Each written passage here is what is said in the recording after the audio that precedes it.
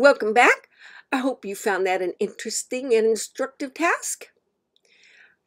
In my main, my data file by default is data.txt, and I want to have 8 numbers across in my data file, and that's what I'm checking.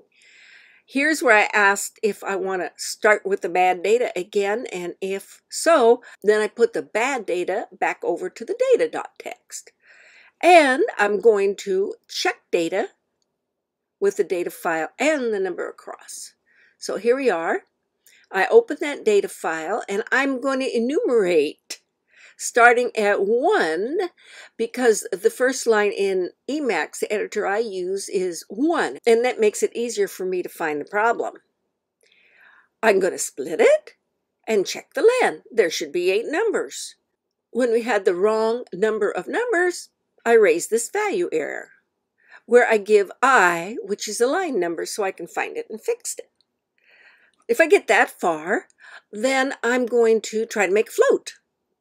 And if that float fails, then that's a value error. I capture that, and this is the point. I print out the line number and the line so that the person who is trying to clean up this data can easily get rid of that line or repair that line. And it is this raise then that comes after the print that raises that exact value error. So we re-raised that. Okay. I hope you enjoyed that. See you in the next lab.